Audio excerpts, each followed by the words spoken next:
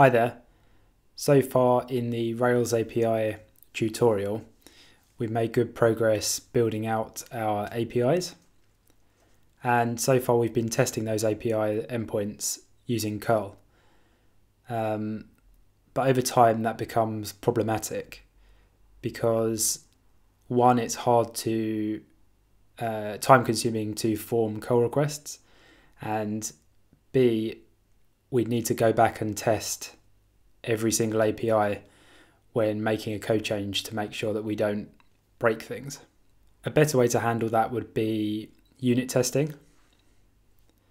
So in this video, I'm going to show you how to write unit tests with RSpec. RSpec will allow us to write unit tests for all of these API endpoints, and we can just run the unit tests to verify that we haven't broken any old functionality.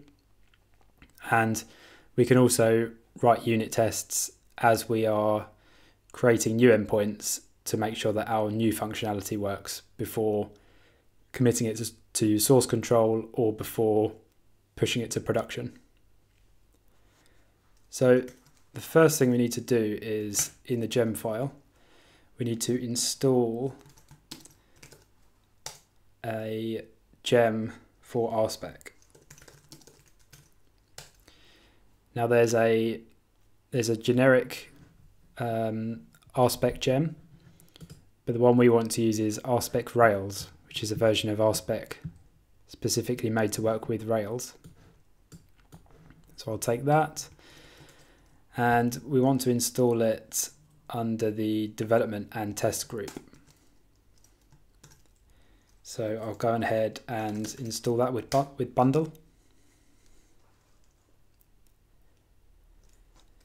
Now if I run RSpec, it actually runs the tests, but we have 0 tests at the moment, so we get 0 examples and 0 failures. The other thing we need to do is run Rails generate RSpec. This will create a spec directory and create the initial spec helper and Rails helper files.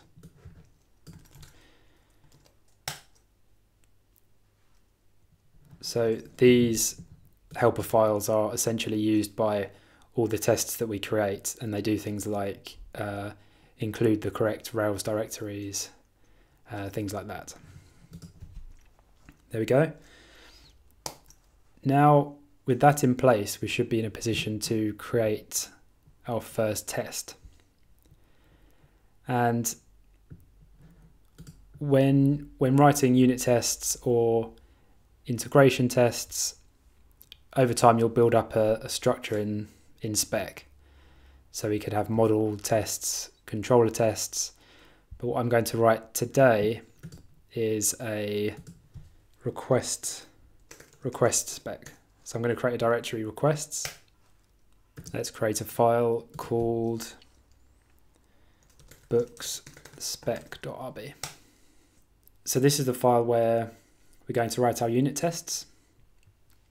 The first thing we want to do is require Rails helper. And so that we want to require the Rails helper for all our specs essentially.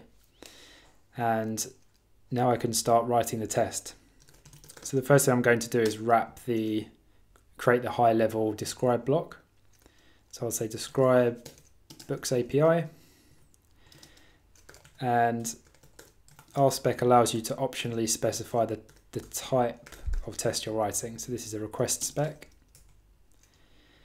and inside I'm going to have a it block, which is the actual test. So this should return all books. So you can think of the describe as containing all of the tests about the book API, and then we can have it blocks for specific tests that we want to write.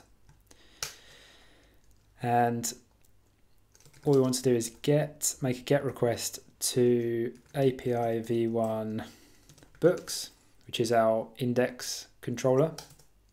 And that should return all the books in the system. And then we can write the expectation. So we expect the response to have, we can use this have HTTP status success, and I can now run that by doing RSpec. So when you run RSpec, it should run all of the tests in the spec directory. And there you can see we have 1 spec was run, 0 failures. So this is the one test in our system at the moment, and that passes.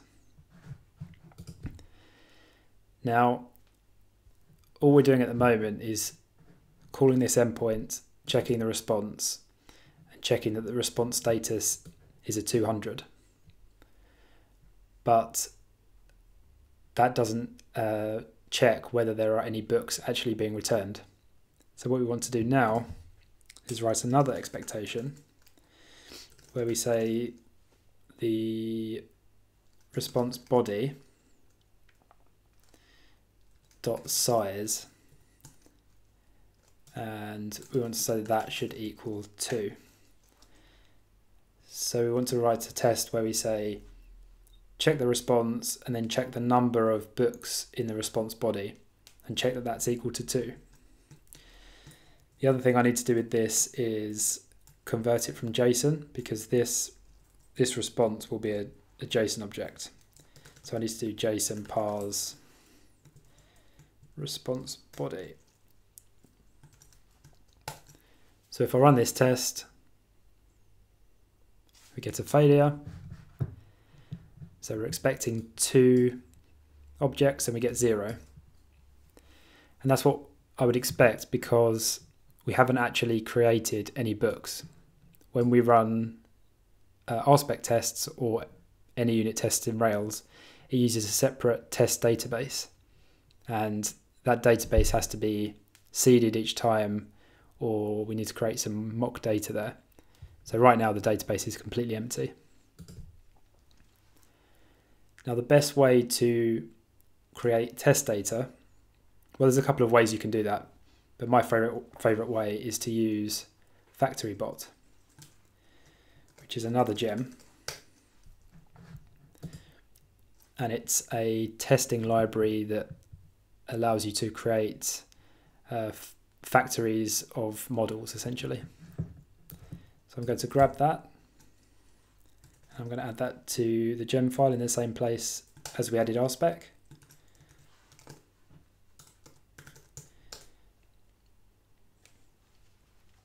So that's installed, and I don't think there's any initialization required for this gem. So now all I need to do is inside spec, I'll create a new folder called factories, and inside here I'll create a book RB. So this will have our FactoryBot definition, and I'm going to keep it really simple for now. Just have an empty factory definition. Now what we can do over time is build up the factory with defaults. So we can say whenever a new factory is initialized, we create a default email address or something like that. But right now the book is so simple, I'm just going to leave it empty. And then in the test, what I can do is FactoryBot create book, and then because I haven't added any defaults, I need to specify the author and the name of the book. So I can say 1984 author George.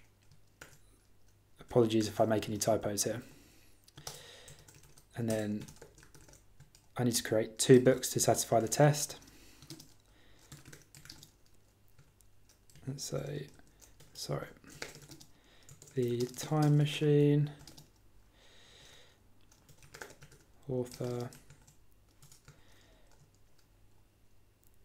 H.G. Wells. Okay, so Let's run these tests again. Oops.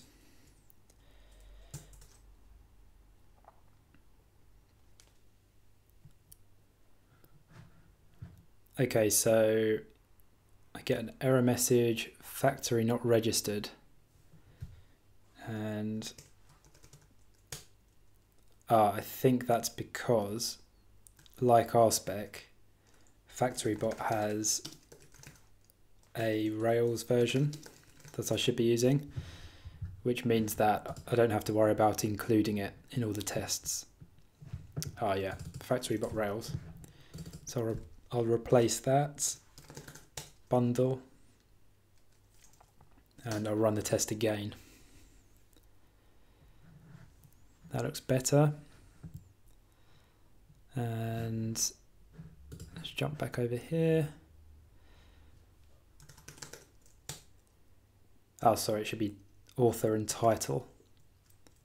So this is title. Let's run the tests again. There we go. We've got one failing, we've got one passing test.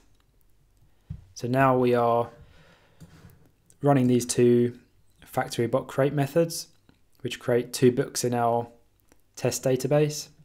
We call the API, we check the API returned successfully, and then we check that the response body has two objects in it.